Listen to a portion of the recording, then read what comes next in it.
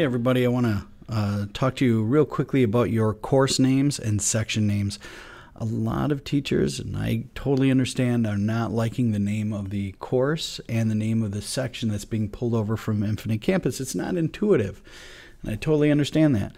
Unfortunately, we cannot change those. I had to lock everyone away from it so that, well, if you did change it, all the enrollments and moving around would cause the district install of Schoology to crumble like pillars of sand, and none of us want that. So I talked to Schoology about it, and they are trying to make these names aliases for everybody in the world that they do. They're working on it, but for now the answer is no, you can't. So how can we give an intuitive way for our students to find our courses the right one? Well, my suggestion is to change this picture here from a dull gray book to a descriptive icon.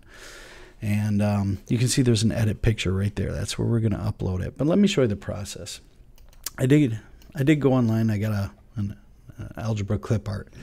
And what I'm going to do is actually open up Pages. Pages is really easy to use for this purpose. I'm going to create a new document and just, yeah, sure, a blank one. And I'm going to drop this picture that I got from the internet in there like this. And one of the first things I'm going to do is kind of dull this out.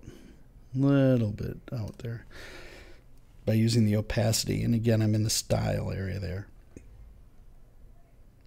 Next I'm going to use a text box, and I'm going to write in algebra hour 1, and you can't really see it too well, so what I do need to do is make it big.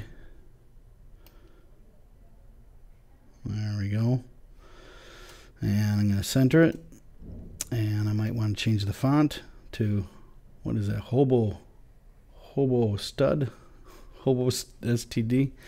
And I'm going to change the color of it to, I don't know, something like this, maybe a little bit bigger. And drag that up in front. Probably actually want to even make it bigger. Cover the whole picture. Select all there, and let's just go big. Go big or go home, right? Here we go.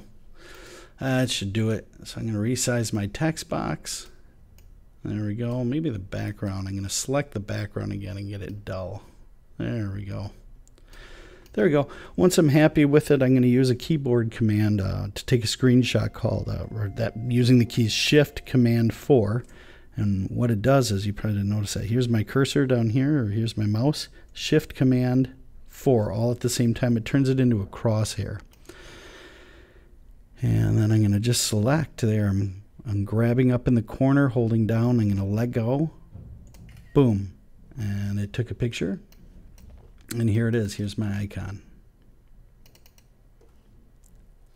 Right there. Good. Maybe I want to do an hour 2. So I'm going to switch it to hour 2. Again, Command Shift 4 all at the same time. My cursor goes into a crosshair. I'm going to take a picture of that. And if you go slower, yours will look better than mine. And here's my hour 2. And these are what I'm going to upload. You may want to save this file when you're all done. I'm going to get rid of it because I won't need it.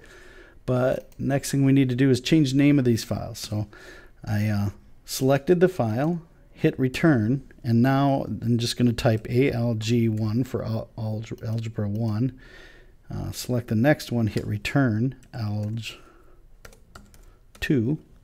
I'm ready to upload. So I'm going to go on over here to my course. Let's pretend that Mr. Marchanda Test Section 1 is my Algebra 1 class. So I'm going to hover over the book, click on Edit Picture, and then now I'm going to attach a file. I'm going to get my Alg 1 picture and put it right there. And now we have an icon that will help students and will help me find my hour 1 algebra. If I look in courses here, you can see that it's changed up there too. On iPads and in Chromebooks, it'll all change right away. So that is how you can make your course a little bit more identifiable until Schoology fixes their whole this situation with the actual course names being out there. When those become aliases, then maybe we can change them. But until that time, this is my suggestion. Hope that helps. Feel free to always shoot me an email.